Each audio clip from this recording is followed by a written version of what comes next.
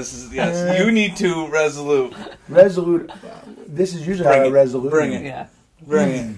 Sit still for a second, please. That's the marriage resolution, too. Well, we're practically married. Yeah, or husbands, right? Rick. What? Don't ever say that again. Well, we're practically married? Yes. You would totally marry me. I know you would. Which one? And a moderator. Which one is your wife? I was talking about you. Me? I was talking about you. We're married. I'm definitely not. You gotta beep this out. Edit.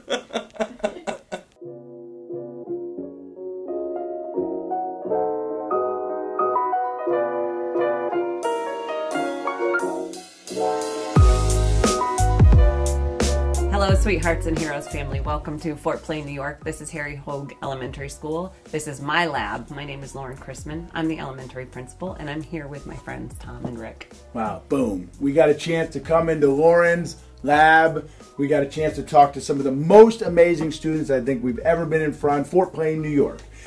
When I walked in the door this morning, before we got started with the kids, Lauren blew my mind. She said to me, Rick, she said, we measure our success in the number of hugs we get.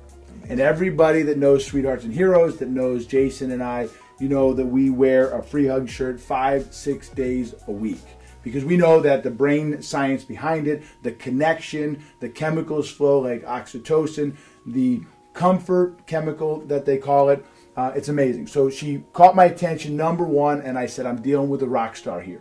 So we got a chance to talk to her kids, which was amazing, and I saw how well behaved they are, and I saw the way you took control of them. And the thing that I love the most about you taking control of those students is that you showed them how to be quiet. You showed them how to be respectful and responsible.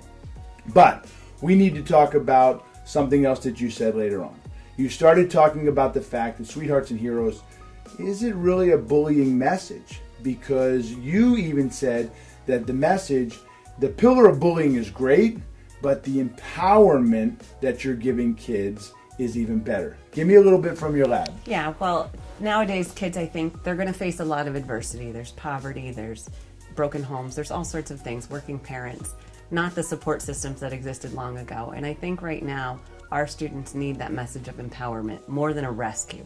It's easy to go in and help a kid to do something, but to teach them how to do it for themselves is an even better way to have an impact on their life. And it will last longer in improving the quality of their life if they learn how to do it themselves.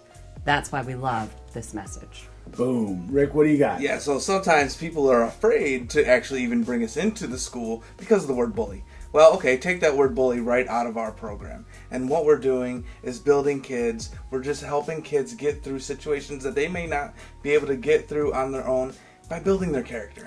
That's really what we're doing. Take the word bully out of it. I mean, I stand up on stage for 20 minutes in an hour-and-a-half program, and I mention the word bully once. And I'm not even talking about bullies when I do it. I'm talking about 16th century bullies. I'm talking about these sweethearts, these kids that we're trying to create to change the world, but starting in here, starting in their classroom, changing the classroom. Wow, boom. You know, it's funny, Rick, when you said that, I didn't realize that you never really even mentioned the word bullying in your entire piece. Absolutely. That's amazing. And you did an interview yesterday on the news, and I caught it again, where you told the reporter that this isn't even about bullying. And I think Lauren from her lab picked up the exact same thing, that this isn't bullying, it's about empowering, it's about teaching a kid how to fish and not giving them the fish. Right. And it lasts a lifetime. It does. Amazing and it improves life. Insight, improves life from Lauren's lab, Fort Plain, Hoag Elementary. Boom.